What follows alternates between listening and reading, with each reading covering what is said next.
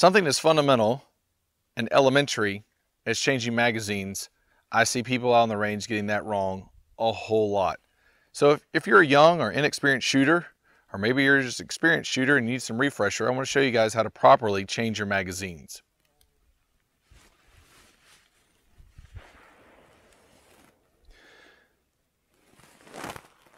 As you can see, the magazine release button, I can touch with the tip of my thumb, but I really can't apply a whole lot of pressure.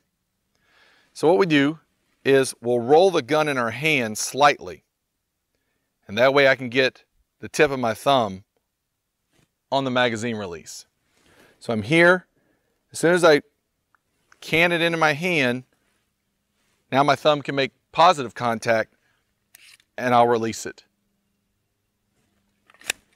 One more time. Here, out. Not pressing with your finger or your other thumb or anything like that. Why? Because if I'm changing magazines, this hand needs to be retrieving the new magazine. So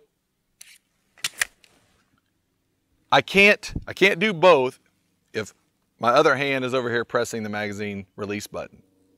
It's pretty simple, but you'd be surprised, just like I am, to see a lot of other guys out there not doing this correctly. Very easy to practice.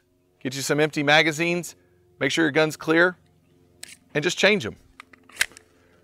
Find out what it takes with your hand size, how much you have to roll it in order to get the tip of your thumb to index that magazine release properly.